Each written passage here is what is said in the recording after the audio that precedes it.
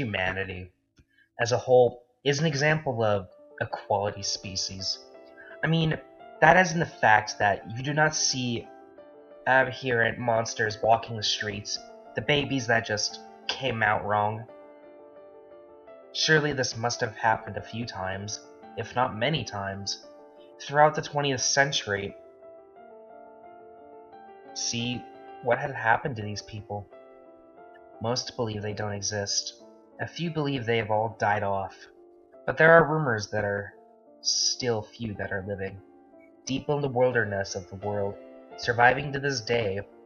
They may hold resentment against us, the peers. I believe the Slender Man and the Rake, among others, to be examples of these creatures.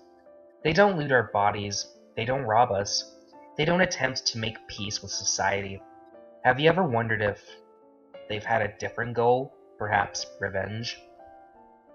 In my journeys, I have encountered stories similar to these from around the world, and a few things are present in most of these myths. 1. The creature seems somewhat humanoid, with or without extra appendages, disfigurement, etc., etc. 2. They often seem to hunt their victims, observing them for months, even years before the kill. And 3. They do not strike the general population. They attack single targets, or those associated with them. I, myself, have come to the conclusion that these beings are sophisticated. They don't just charge into a police station and wipe out a whole town. That would draw reporters, investigators, possibly the police or the military into the situation.